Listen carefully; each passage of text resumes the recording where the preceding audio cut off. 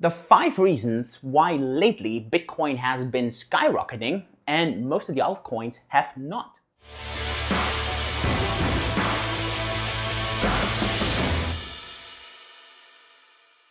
Hey and welcome to today's video. My name is Julian. On my channel it's all about making you crypto fit. So we talk about stuff like blockchain, cryptocurrencies, decentralization, but obviously also a bit of entrepreneurship and mindset. Today I want to discuss a question that I get a lot at the moment on Twitter. That is, Julian, why over the past weeks has Bitcoin been really going up? I mean, we have an all-time, not an all-time, but we have a long time high on the Bitcoin dominance. We're over 60% now, which is really a lot compared to over the past years. It has barely been at that level. So I think we have to go back over 2 years to be at that level. So, but why have the altcoins been stagnant? And obviously against Bitcoin, it has been dropping dramatically. If you had been over the past 2 years, I think there's pretty much all the coins that we're losing against Bitcoin. And that's dramatic if you think about it, right? Because the risk in Bitcoin is definitely the lowest. Most of the altcoins lost. I mean, I'm talking about there's a few outliers who won against Bitcoin, but most of the altcoins completely devastated. All like over the last 2 years, Bitcoin low. So incredible if you think about all this. So why is this? And let's talk about the 5 reasons.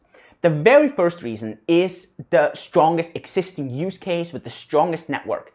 And that is obviously you have a market dominance. And over time, especially in digitization, also in cryptocurrencies, you will have a winner who maybe not takes it all, but who takes the largest pie. And you will have this.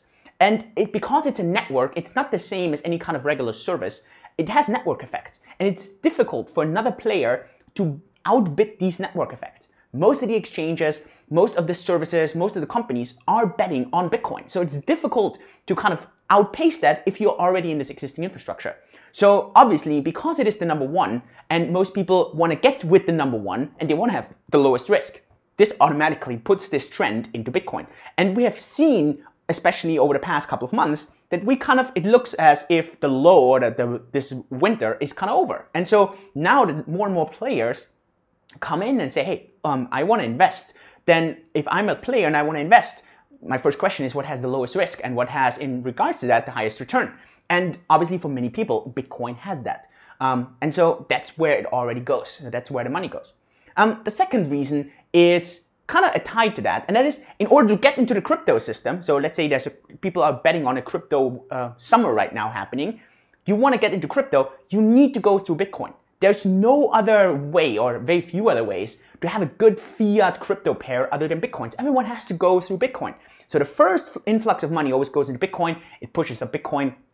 And then afterwards, the money looks, do I want to get into the alts or am I going to cash out against into fiat? But it's always in a second wave, right? So that's the second one.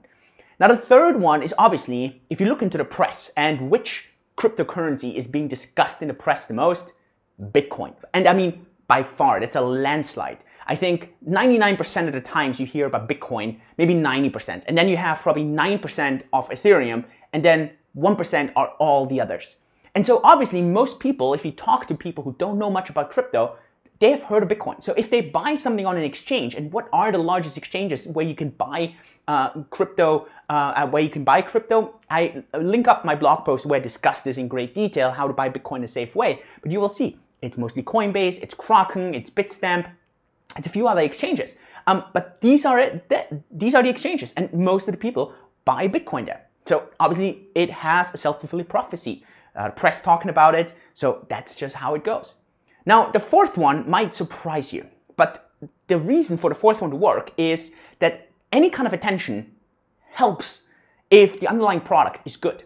And what I mean with this is, in the US at the moment, they're discussing, I mean, this is one of the, I'm not sure which, there's a congressman, I think, discussing to outlaw Bitcoin. Now what happens is, Bitcoin gets a lot of attention by a lot of people, not only in the US, but all around the world. Because suddenly there's a discussion that one congressman, I mean, the odds of this happening to me are 0.0001. But because one person talks about it, it gets brought up in the press, in the media, on Reddit, on Twitter. So people hear about it. And they're like, oh, what is this exciting thing called Bitcoin? I need to get into this. If someone tries to outlaw it, man, I need to buy it. And there's this regular attraction to things that you shouldn't be doing. Now, and the same thing happened during the Prohibition when alcohol was outlawed. people wanted to have it more than anything else. And generally, if something, it tends to be outlawed, it goes up a bit in price because it becomes a bit more rare, a bit more difficult. And so that's really, really interesting to kind of see this effect there. Now, I don't think it's going to get outlawed, but obviously it has a very positive effect on the Bitcoin price, just this kind of speculation, this fear setting, even though it's completely irrelevant. And I think the fifth one, and that was especially now with Tether, with Bitfinex, with the Binance hack, I think more and more people are amazed how resilient and how decentralized this entire system has become.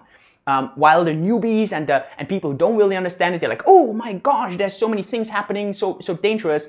I think the large players, the people who have been in the system, people with real money and people who know how this works, they all sit there and they're like, wow, this is powerful. I mean, this stuff can't take it down. This can't take it down. This can't take it down. This is really, really interesting. And so I think the foundation there is very, very solid. And that's why I think especially Bitcoin gets a lot of the hype cycle right now. What would be interesting to hear from your side is, what do you think? Do you think we're going to see an ongoing Bitcoin dominance? Or do you think at some point we're going to shift over to the altcoins and we're going to have a bit of a second wave in altcoins? It's going to be very interesting to see. In one of the next videos, I'll actually give you a bit of my opinion, but you can let me know your opinion here. That would be very interesting.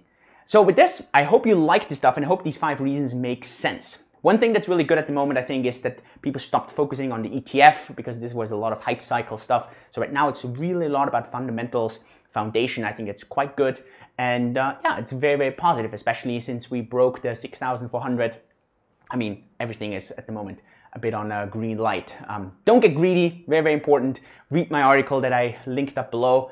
And yeah, hope you're getting value out of this. Subscribe to the channel. I'll put out a few more videos, especially around this topic. So subscribe so you don't miss anything. Give me a thumbs up and leave me a comment down below if you like this stuff. I read the comments, I answer them. And yeah, with this, hope I see you in the next video. Yours truly, Julian.